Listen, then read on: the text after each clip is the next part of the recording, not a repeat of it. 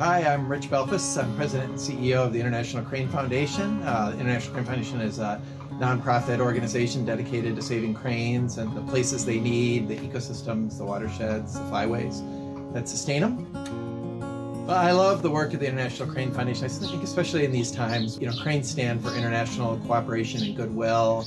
So important. We work across lots of different countries and communities.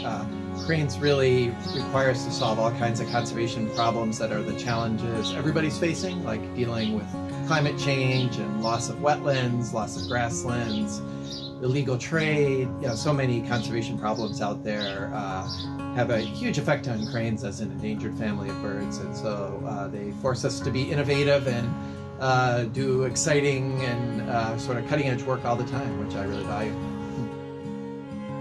We chose the conservation standards for the International Crane Foundation because we really thought that it would help us think strategically about the work that we do around the world. And I wanted to be allied with other conservation organizations that have committed to the standards and work together to use them and improve them. I think increasingly they're very important to donors to see our approach using the standards. Donors are getting much more focused on real outcomes instead of just activities, and I think that's really important.